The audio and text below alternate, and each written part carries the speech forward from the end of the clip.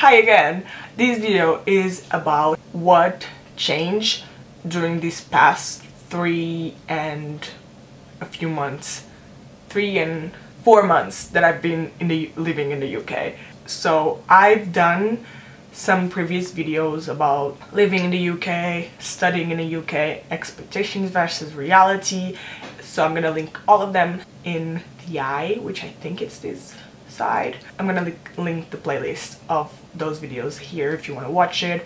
Yeah, this video is about like what changed within me and in my life as general, I don't know, whilst I've been living in the UK. So let's get started. First thing that changed is that I don't really care what I wear to go to the supermarket just to get like milk or eggs or chocolate. I don't really care, so I most likely go in my PJs. And back when I was living in Portugal, I wouldn't do that at all. Like, even if I was just going to my grandma's just to have lunch and then come back to my house, I would get dressed up because you never know who's gonna see you in the streets. But now, after I've lived here this long, I don't care anymore. I go in my pajamas. If I'm in Portugal and I just have to go to my grandma's house to get lunch, I'll go in pajamas. I don't care. Last time I even asked my mom if I could go because she wanted me to go to the supermarket with her. So I said, oh, can I go in my PJs? And she was like, no, Martha, we're going to the supermarket, you can't. But I just don't care anymore. Like, if I'm going out to have dinner with someone, like out with the family or friends or whatever, or if I'm going out for coffee or if I'm actually going out, I obviously get dressed. But if it's like things like going to my grandma's house just to have lunch or go to the supermarket, I won't get dressed at all. Like, I'll just go in my PJs, or if I get changed, I'll go in like sweats because I don't care. Another thing that changed is, as you know if you watch my bilingual struggles video, which I'm gonna link it in the eye as well, I don't know Portuguese as much as I used to. Obviously, I was born in Portugal. I've lived there for 19 years. Yeah, 19 years, oh my god. I've lived there for 19 years, so obviously I know the language. But after I came here, and like the first 2 years of university, I would say that I was still the same. And then my third year, since I didn't go to Portugal that much, and I used to only talk to my mom.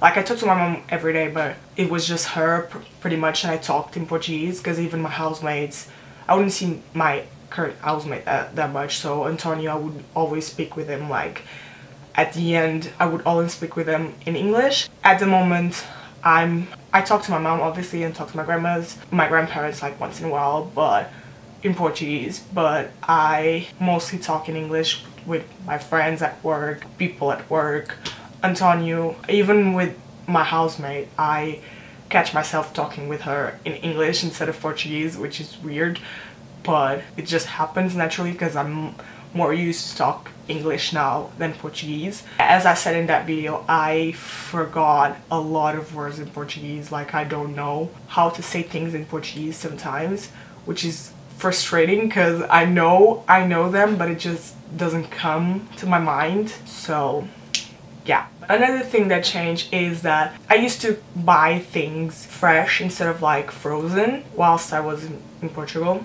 And since I've been living here, I buy stuff frozen.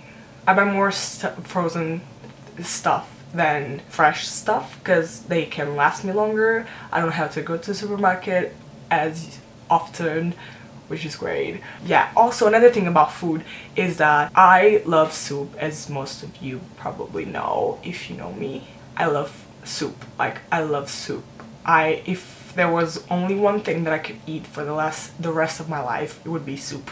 In the beginning, I used to not do soup because I didn't know how to. Like, I never cooked soup whilst I was in Portugal. But in like, I think it was like at the end, or like in the beginning of at the end of the first year or the beginning of the second year of uni, that I started making soup, and now I do one pretty much every week or every other week. So that obviously changed. Obviously I started cooking for myself more as well, but that wasn't much of a change because I used to cook my food back at home for the past like year and a half before I came here, because I turned pescatarian at that time. So I used to cook for myself because obviously I wouldn't make my mom and my brother go pescatarian as well. Another thing that changed is when I used to go out in Portugal, I would rarely wear heels because I'm always the tallest around everyone else. I would rarely, if I wore like a dress like twice since I turned 18 to go out, was way too much. But yeah, I would never wear a dress out. But now here I do that. Like to work, I used to never wear dresses. I used to always wear like I would wear like skirts, shorts, pants, all of that, but I would never wear a dress. And recently I started wearing dresses at work as well, and to go out, wear heels to go out all the time. Yeah, also the dresses I wear now, it's bodycon. When I was in Portugal and I wore dresses like during the day to go out, anything, it wasn't bodycon at all. It was like always a line or skater skirt type, because I wasn't really comfortable with my body. But right here, but right now I'm comfortable with my body, so I wear bodycon stuff. Oh, I think another thing that changed during my 3 years living here, it's that my OCD became extreme. Like, it's now at the point that it's extreme. Like, my room back in Portugal used to always be messy, but it was like a messiness that I knew where everything was. Like, if I needed to get something, I knew where it was, but it was messy. So I started at the end, I started telling my mom that she would like clean my room, like vacuum and everything, but I would dust it, because when she did it, she used to move things around. So I started doing it. But here right now, it's to the point that it's too extreme.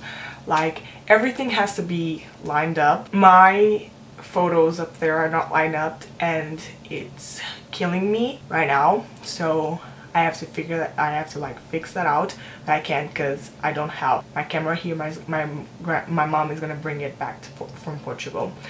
But yeah, everything has to be lined up. Everything has to be clean and organized. Even at work, like, I'm a pain in the ass at work, because everything has like, all the bottles have to be like with the label facing the